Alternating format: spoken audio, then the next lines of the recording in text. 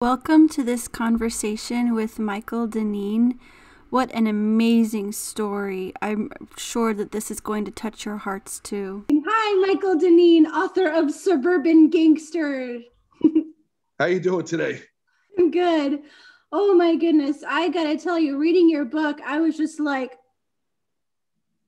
the whole time, it was just so far outside of any world that I've ever been exposed to, like, besides movies or TV shows or whatever. Right. Most people, I've gotten basically the same reaction from just about everybody who's read the book. They walked away like shaking their head like, whoa. Whoa. What really struck me about it was a lot of things, but especially just how unapologetically honest you were about your feelings and about what you went through. And how did it feel to go back and just remember all of those feelings and all of those? It was tough. I mean, some of the stuff was tough. When I was writing it, I was looking at myself like, 'cause some of the things when I was going through them, I didn't think about them as it was happening. But when you step back and you all of a sudden look at it with a little clarity and you're like, whoa, God, I can't believe I was doing that. Yeah. So what made you decide to write this book? Here we go. Okay. We had an incredibly active and wild business going for about probably 10, 15 years. Okay. In the drug business and stuff. And the stuff that was going on, like, it was unbelievable. The people that, were around us and stuff, couldn't believe the stories, the things that were happening from day to day. In the 1990s, the early 90s, one of my friends says to me, he goes, you ought to write a book about this stuff. And I said, maybe one day, we'll see. And it stuck in my mind after he said it. And every so often I would go back and think about it. But at that point, the story wouldn't have been complete in the early 90s because it goes on for quite a ways after that. And then I had enough to do with it. I moved back from Brooklyn in 2010. And I was just hanging around Huntington for a year or two. And then I said, you know what? Now is the time. I have to tell this story. Yeah, honestly, one of the things that kept me just like, I couldn't put it down was just waiting for you to realize how bad it was, because in your remembering the past voice, there wasn't like any sense of guilt or whatever. It was just like, yeah, I should have killed that guy. And I didn't regret anything. And I was making so much money and living such a decadent life. And it was just like, but when is he going to realize that it wasn't good? Listen, that's the thing. Like, I actually did, but that was my feelings at the time. When I mentioned about that one guy, I was trying to express my feelings at the time. Yeah, I totally get that now. But I do at the end. Mm-hmm. I'm somewhat apologetic, and I'm trying to make a point at the end that this is no life for anybody. And if you choose that road to go down, you're going to forget about it. There are no winners. It's a game nobody ever wins, and it's not even a game. Did you cut every single person out of your life from when you were getting clean? I did. I kind of did. When I finally got everything out of my system, I wasn't really talking. I was talking to too many people anymore. I talked to a couple of people that were around back then, but I don't have too much involvement with too many people anymore. I try and keep things low key. I can't get in any trouble anymore. I'm too old now. Yeah. Oh man, it's just extraordinary what you've lived through and what you've seen. Does it ever feel like, did that really happen to me? Was that, because I feel this way about my life before when I was a traveling actor missionary. I feel like, did I really do all those things? Did I really perform in different languages in different countries? It feels so different from who I am now. When you're caught up in while you're living it, Kate, you don't have time. Like, there was so much going on at that time. We didn't have any time to stop and think about consequences or this, that, and the other. Well, and in that life, all those crazy things that were going on is so commonplace that it becomes like not like a big deal. Somebody died yesterday. Oh, really? Step over the body, keep moving, you know, and it was just brutal. The lifestyle is, people glamorize it and stuff in these movies and stuff. And I'll be honest with you, there's nothing to glamorize about it on the day-to-day things and dealings that you're doing from day to day, because you have to be extremely brutal with people. And it's tough because everybody tries to stab you in the back and stuff. And it's a very, very harsh environment. But I mean, when now looking back, does it feel like, did that really happen to me? Was that somebody else? It is. When I finally finished the book, I was like, I sat down and I reread it a couple times, and one night I was just sitting there and I'm like, well, how stupid was I? The stupidity on all of us. Like, we put ourselves in that predicament, believe it or not. We were getting high when we were in junior high school and high school stuff, right? And around ninth grade, I started not really paying attention to school anymore. And I was actually an honor roll student at one time. But so I was hanging out with these idiots, and you know, they didn't care about it either. Nobody cared about the future. No one worried about that. And what happened is by the time we got out of high school, I actually had gotten kicked out of school. I never even graduated. Most of my friends, we put ourselves in a position to where we had very limited options because we had no education. And it kind of, those decisions, what drove us onto that path of getting involved in the illegal drug trade, because everybody wanted to get rich. You saw everybody making money. You wanted to get rich. And that was the easiest way to do it at that time. But we never thought about the consequences before getting involved, which was a really dumb thing. But it was really heart-wrenching to read about when you got caught up in heroin, and it just breaks my heart to think about how judged addicts are. And people like say, well, just make it illegal. Don't give them anything. And it's like, it doesn't work like that. You have to have compassion for people that their bodies are dependent on it. It is so hard. It was the most difficult time when I was addicted to heroin. People do not understand how brutal and painful that addiction is. When you're high, it's all great and everything, right? But then half the time you're stuck in withdrawal, you know, because after it runs out, you got to go start chasing it and try and getting it and hoping you have enough money, you know, and after a while, you know, you're living from day to day and from fix to fix, and it is just a punishing existence. Oh. It is, and you have to have compassion because these people are sick. I was very sick at that one time. I mean, I was not myself anymore. I was turning into a monster, and the addiction had brought me to a low that I had never thought I would go to. But I was able to, in the end, thank God, I had some supportive people around me. My girlfriend, Christine, and my mother, Eileen, who passed away last year. They were so pivotal in my recovery. So it's wonderful that you had such loving people in your life. I'm sorry about your mom. Thank you. You know what I want to do is my mother, you know, we had a talk before she passed after the stroke, and me and her have been talking for a long time, and I told her, I said, I want to take my experiences. I want to turn this into a TV series and then use that and set up a foundation and try and help people. You know, help people that are addicts, people that are struggling, family problems and stuff like that. Anybody who's struggling in life, and try and do something to help them. Because I need to turn this negative from years ago into the ultimate positive. Yes. Everything can be redeemed. Everything can be used to just turn it back around and say to other people, you're not alone. And to teach, especially teach the families and friends of addicts what they can do and how best to love and support someone through that horrible withdrawal process. It was my mother's love that had me hang in there, because there were so many times where I'm telling you, I was really close to pulling the plug on myself. I mean, really close. And it hadn't been for her, I would not be here today. Wow.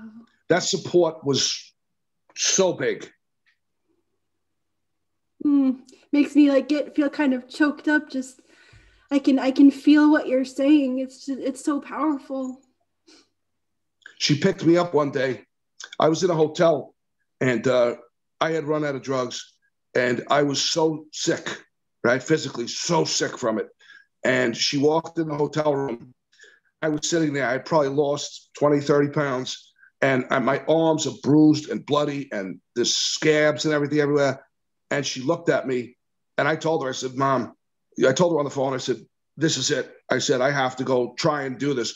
And she came in the room, and when I saw the look on her face, the shocked, like she could not believe how bad I looked. And she just tried to, like hold it in and not cry. And I never wanted to see her like that again. It broke my heart. And so Christine came into your life when you were sort of coming up out of all of this, right? Yeah, she actually was the one that brought me over the top in the end. When I moved into Brooklyn, I was still dabbling a little bit. But when I met her, I stopped. I was still on the methadone program, but I had stopped everything. I didn't do heroin after that. I wasn't doing anything. And because one night, when I first started dating her, she came in and I threw down some cocaine on the table, and she looked at me like, what? She's like, are you out of your mind? She put a coat on and said, see ya.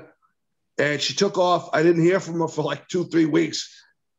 And I got the message right there. She's like, I am not dealing with that. If you ever do that again, bye-bye. What an amazing woman. Yeah, she was there. And, when I was living in Brooklyn, things were really, really tough. I had like next to no money, and it was a real, real struggle.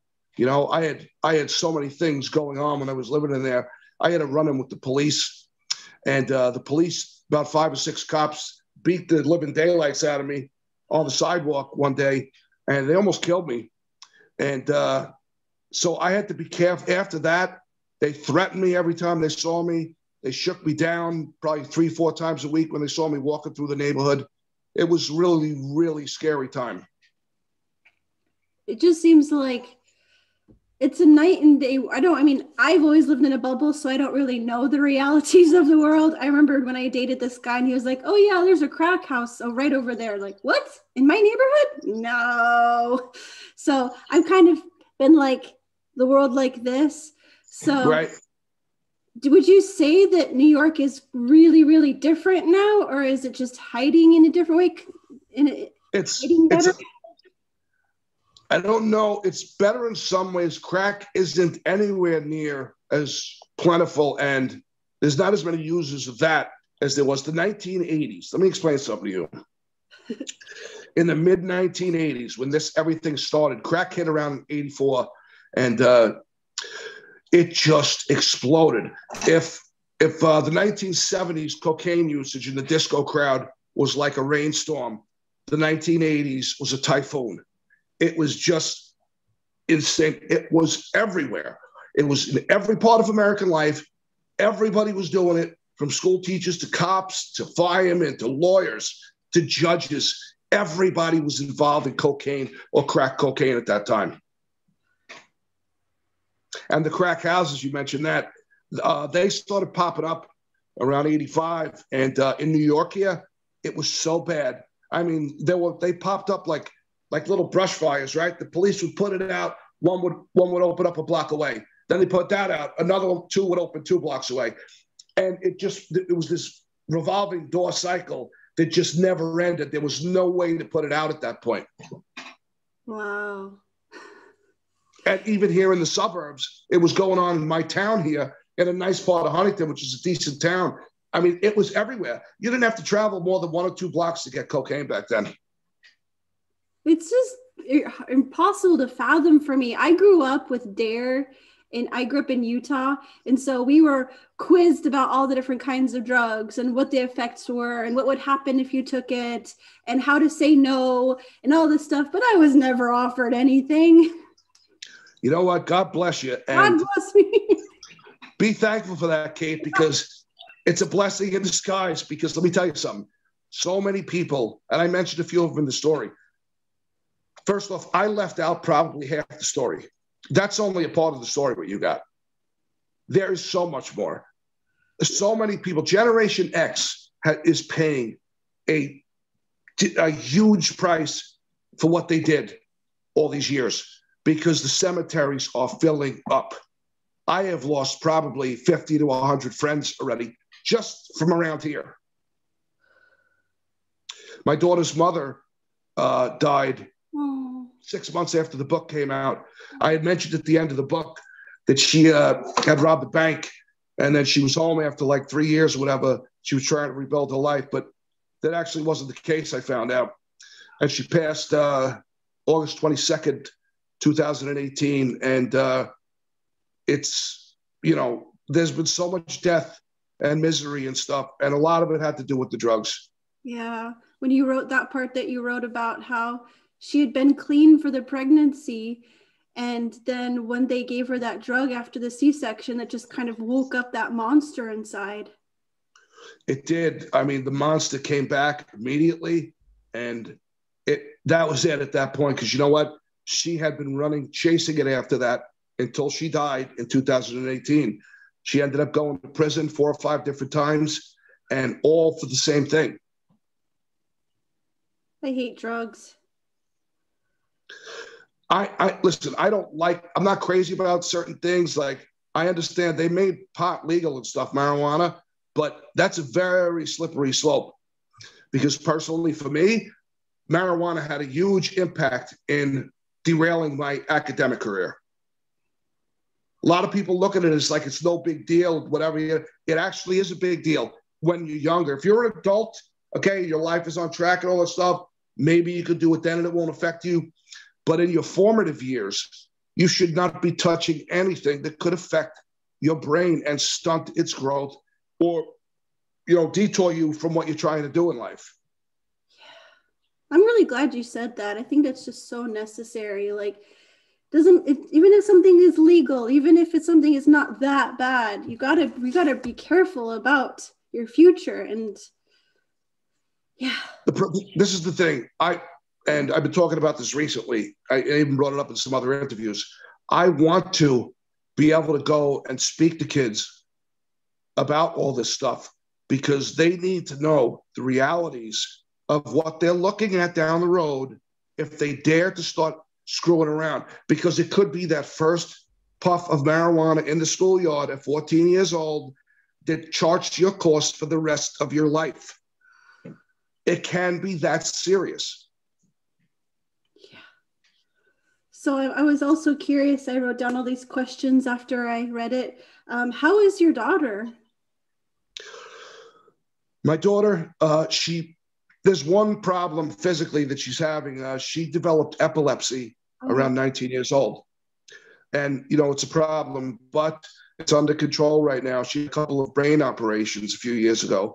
One was brain operation. Another one was on the neck where they had to implant a device so they could, you know, send some kind of stimulation to a certain part of the brain. But she is fantastic. I am so proud of her. She graduated with highest honors from the University of Pennsylvania. That's wonderful. She's going to be a lawyer. She's going to law school in September. And she is the best thing I've ever done in my life. I mean, by far. I am so proud of her. I love her so much. And it's great. I can't say enough good things about her. It's so great to hear that you have a good relationship with her. You know, she loves me.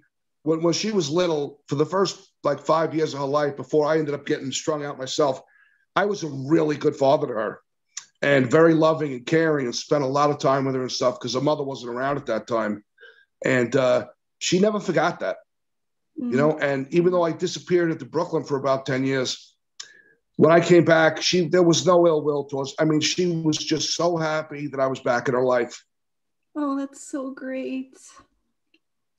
It's a blessing. He was able to see that once you got out from under the hold of drugs, you were still that good person. Even when I was a drug addict, I was always good to my daughter, Samantha. Mm-hmm. I loved her so much. I went through things with my family, like with my dad and stuff. We had problems growing up. He was a little heavy-handed at times and stuff, And I said to myself, once I have my daughter, I'm not going to yell at her. She's not getting hit. Never. I don't want her to ever feel like I felt as a kid, And I never had to. I mean, it's been wonderful. So she doesn't look at me with anything like that she's angry about, So it's good. I'm just grateful that she loves me still the way she does. That is so wonderful to hear. And now you're taking care of your dad who's got Alzheimer's. When did that start? He's got dementia. It happened. My father volunteered in the New York City Fire Department for 31 years. And he was retired, but on 9/11, when the towers came down, as soon as they started the cleanup, which was probably days later or whatever, my father volunteered to go down and do it. Now, within a few years, he started noticing symptoms of a certain type of skin cancer that started popping up. And then further down the road, he had developed another type of cancer, which they linked to the exposure to what he was down there. And so when they went to do the radiation therapy or whatever, as soon as he was done with it, his brain was so damaged, I could not believe the difference.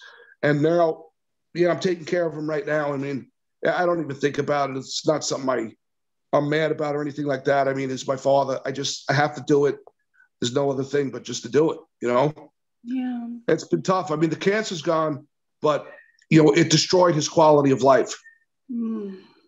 Wow. So what's your life like now? What's your job? Are you a full-time caregiver? I'm basically taking care of him full-time right now. I'm trying. My one big goal right now is to push this book for a series. I had one guy who's been in Hollywood for a long time, and he's a major writer and everything. He read my book, and he absolutely loved it. And, he thinks it's got a lot of potential to do something. So there's a few people I'm reaching out to right now to try and hopefully do something to be able to pull this off. It would make, if we could capture what went on back then, it would be one of the most incredible series ever made. If you like The Sopranos and things like that, you would absolutely love this story. It would just be incredible. Yeah, it definitely sounds like a thing that is not real. Yeah. What did you think about some of the other things in the book, like the robbery crew and stuff like that? Oh, the crash and grab crew. Is that what they were called? Crash and carry gang. Yeah. Crash and carry gang. Oh man, that part about selling all these ridiculously expensive things for a third of the price, and just all these people going in and walking out with fur coats. It's just, what? It's like something out of a fairy tale. Like, these guys used to drive trucks through storefront windows while there were people on the street, like they didn't care at all. But what they did do is they had some of their guys would be very close, right, with guns and stuff. And if anybody tried to intervene, they would immediately pay the price. Even one time, some guy tried to be a hero, and he went to jump out of his car, and they firebombed it. Wow. Extremely dangerous people. Yeah. And the guy, it's too gross to talk about, but the guy who pooped on that you worked with that would rob people and then poop on their cars or whatever. Like, what? That guy, Big Ray, was the biggest maniac I had ever met in my entire life. I mean, he's a great guy, funny guy. I mean, I still talk to him to this day. We have a great friendship. And, but he was one character, boy. He is unbelievable guy. He's bizarre. He's out there, Yeah. But I don't care about any of that stuff. It doesn't bother me. But one thing that is just really frightening, and I've been aware of it to some degree through the news coming out, about all these the people of color getting killed, and people finally like recording it and talking about just how much depravity there is within corners of the police department. Well, I'm like a lot of people have opinions on this and stuff. I'm actually one of them who's actually lived it. I was living in East New York and Brooklyn, okay? And the problems with when blacks come into white neighborhoods, okay? The white people that go into those neighborhoods have the same problem, okay? So the police, I mean, they laid the wood to me one day for no reason whatsoever. And, they cracked my head open, my skull. They broke one of my ribs. My eyes were black. I mean, I had bruises up and down my body. The one guy beat me over the head with a radio about 20 times. How are you alive? Nobody was recording it at the time. This was just before all the recording stuff started happening.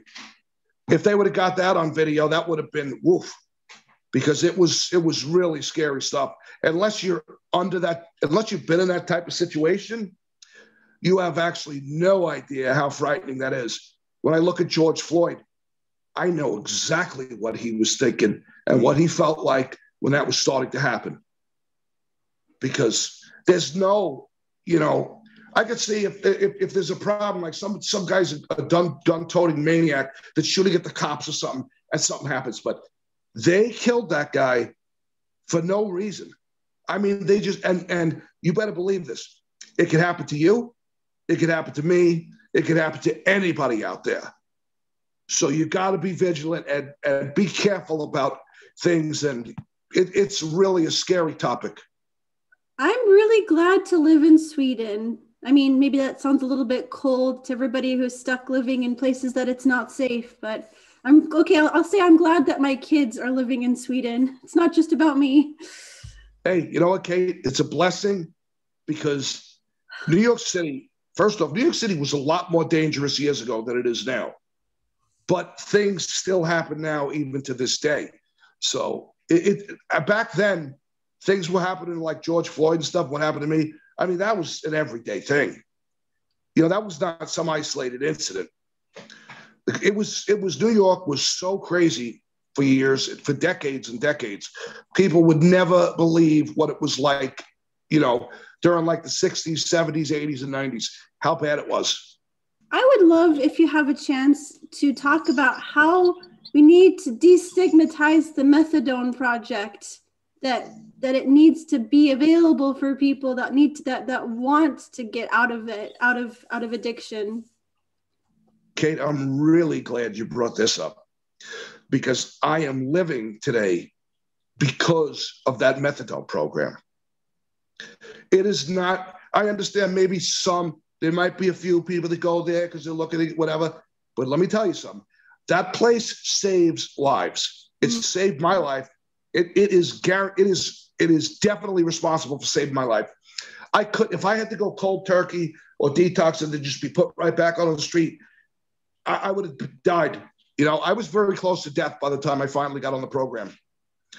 It is very essential for someone who's using heroin or other opiates or whatever it may be able to stop being sick from the drug itself, the constant withdrawal and all that stuff, because that stuff pushes you into crime and things like that. So once they can finally stop being sick on a 24, 12-hour basis, whatever it is, all the time, you stabilize them first with the methadone, and then slowly they'll start to stabilize their life a little bit. It's really the only chance somebody who's on heroin or whatever the opiate may be to be able to have a chance at a life again. Mm-hmm. Very few people are able to just cold turkey it, walk away and never touch it ever again. It's almost impossible. I want people to have compassion and I want people to read your book and have compassion for that kind of suffering, and to be fired up to support the things and places in their community that are there people that are deciding, should we go for this program? Yes, for the love of mud and everything, just go for it. think I mentioned it, if I'm not mistaken, in the book where I said, it gets a bad rap, but it really works if you work it. If you work the program with it, it will work, and your life can be saved. Your life can be turned around. I was broke, penniless, and on death's door when I went on that program. And slowly but surely, I was able to start getting my life back together. And, I was able to, come back to Huntington cleaned up, and I wrote a book, and, hopefully some big things are going to happen in the future, which I think they are. And I would have never been able to do that had it not been for the methadone program giving me an opportunity to get off the other stuff. I'm so glad. I'm so glad that you're alive and that you had wonderful people in your life and that you have this hope to make the world a better place. I try and tell people, I get depressed though from time to time. I really do, because I've been dealt a bad hand quite a few times in the last year. I mean, I've lost probably a dozen friends in the last year. My mother, my cousin. It's been really, really, really hard. But I have other friends that are down and out right now. And I talk to them and I say, look, you got to promise me one thing. Don't ever give up. I don't care how bad things get. Don't ever give up on yourself, because one day your life could completely change. You may not believe it right now when you're at that level, but I'm telling you it's true. It can happen. Just don't ever give up on yourself. And anybody out there, I'm saying the same thing. Never quit on yourself. Be good to yourself and give yourself a chance, even if you're struggling, because one day things may turn around, and you have to give yourself that chance. Well, I think that's a pretty wonderful place to leave it off. Thank you. Thank you. I like it too. Kate, thank you so much for having me. I mean, I might have got a little carried away with some stuff, but it gets me worked up, some of these topics, Yeah, I love it when people talk about what they're passionate about. It's real. It's from the heart. That's why I said in the beginning, I need to get out to these schools. This has got to be nipped in the bud. The problem is in this country, we wait until it's already, the barn door's already open and the horse is gone. What we need to do is we need to think almost like a chess player, get 4 and 5 and 6 moves ahead of that next generation and find a way to try and stop this, the momentum, because every generation, you can almost see it coming. You have to find a way to slow it down and try and reverse that trend. Yeah, definitely. Oh. I believe if people think about it enough, if the government took people like me and some of the smartest people in the world and put together a think tank and sat and really discussed this stuff from everybody's perspective, people that have been out there, people that know what it's like, things that might help, what might not help. There's ways that you could put something really big together to try and help stop some of this. Yes. Oh, I want to see that happen too. I wrote something to a couple of entertainers back right after the George Floyd thing started happening. I had said to them about the police stuff. I said, look, I'm white, okay? I lived in those areas. I know what it's like to go through that stuff. I said, I could tell you a lot about it.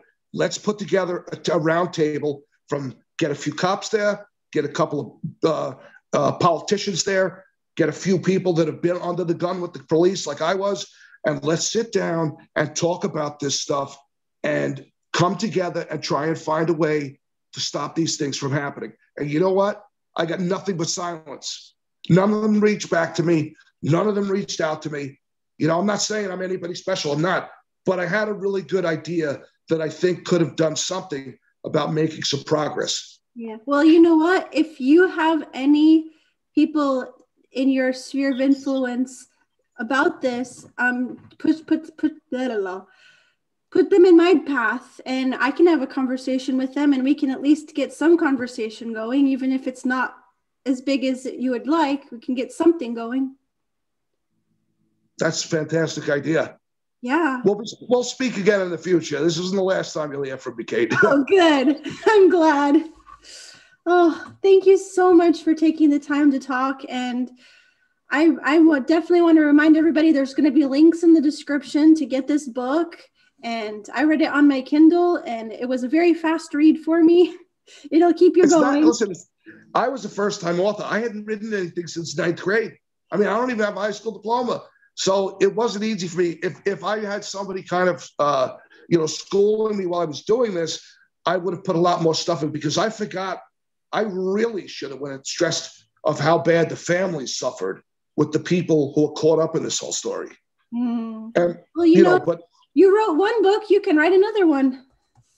Yeah, well, I believe if we can do the series, we could have an epic series that could get all this stuff out and teach people a lot about real life. Yeah, I love it.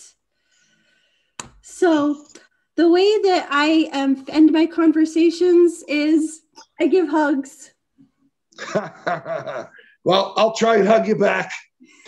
Thank you, Kate. Thank you. It's been a pleasure to be on your show. I really enjoyed myself. This has been really meaningful. Really, I just kind of feel like I could just go lay down and cry for a little bit. I have so many feelings that just kind of woke up and talking to you and just hearing about how big this need in this world is. It's huge. It's sad because you know what? I lost a friend last week for this stuff, and it did not have to happen. All these people I went to school with are dead. And I look around, it is so sad. And nobody cares. That's the big tragedy in it. Not enough people care. People are dying. I think if you save one life, that's a huge thing, because every life is sacred. Everybody is important on this planet. We're all God's children, and we all should live a long life and a happy one. Yeah, definitely. You have a big heart. Thank you. I didn't so much when I was younger, but you know what? Life itself can change you as a person. Don't listen to anyone who says, "Oh, people don't change." That is not true.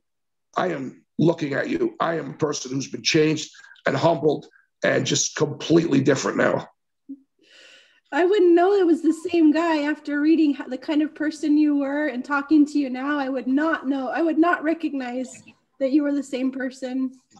Yeah, you know what? Sometimes it takes life's experiences to humble somebody and make them realize what's really important in life. I'm at an age now where everything is important. I mean, everything, I don't want to argue with anyone anymore. I don't want to badmouth anybody anymore. I try and keep things positive. I like to lift people up now. That's great. I'm trying. Yeah. But, hopefully we'll be able to get these things done in the future and make a profound impact on the world at one point. Yes. And I'd love to have you back on my channel and hear about how, and I'll be excited to follow the social medias to see how these things develop, the dreams that you have. They're going to happen. I mean, my mother said to me on her deathbed, "Michael, you do not stop until you accomplish what you set out to do. You promised me." And I made a promise to her. And she died a day later. I can't let her down. I refuse to let my mother down. So we'll get it done. Give us a little bit more time. Yeah, for sure. I'll give you hugs again. Thank you, Kate. Thank you so much. You're a sweet lady. Thank you. Bye. Bye-bye, Kate. Have a great weekend, all right?